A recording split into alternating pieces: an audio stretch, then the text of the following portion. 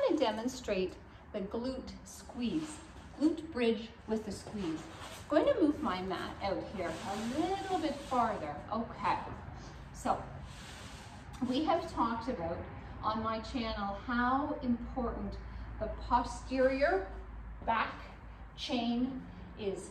We need to get that back stable, but first we need it to move properly and simple activation. That's where I start with all of my patients in the office, is movement and activation. We then get to strength and conditioning, but we need to see that the low back and the glutes fire properly first. So this is called the glute bridge. I like to add a squeeze at the top. Sitting on the mat, feet about shoulder width apart, bend at the knees, lying back. Bringing the heels close to the behind, lying back. What we do is we raise that pelvis up, squeezing in the glutes, pushing down in the heels, squeezing 2 to 4 seconds and down. Pushing up through the heels. Now you may find that one side, when you do this, one side of the pelvis tilts. We want to keep that pelvis equal, coming up and down, just like an elevator, up and down. So if you have to put your hands underneath to gently guide at the beginning so the glutes can learn that firing pattern, that's fabulous. As soon as you take that hands away, one of those sides tips. Keep your hands there. I'll show you again.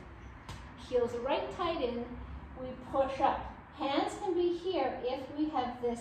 That just tells us you have a weakness on one side. And down. Pushing up through the heels, 2 to 4 seconds, and down. 2 to 4 seconds. Squeeze, squeeze, squeeze tight. When we are squeezing, we're actually activating that glute muscle.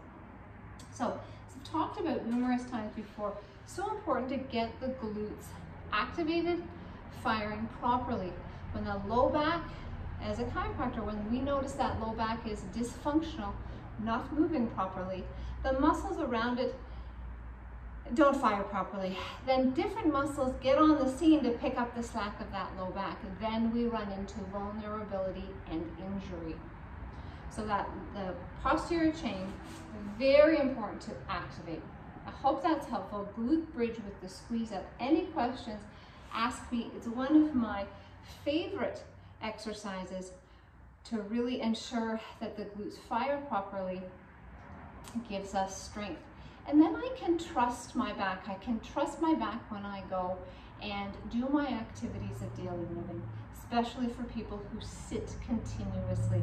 That low back becomes very vulnerable and the glutes are off the scene. So strengthen the glutes equals a strong low back. Dr. Laura Gravel, Campbell Chiropractic Center, 533 Queens, London, Ontario.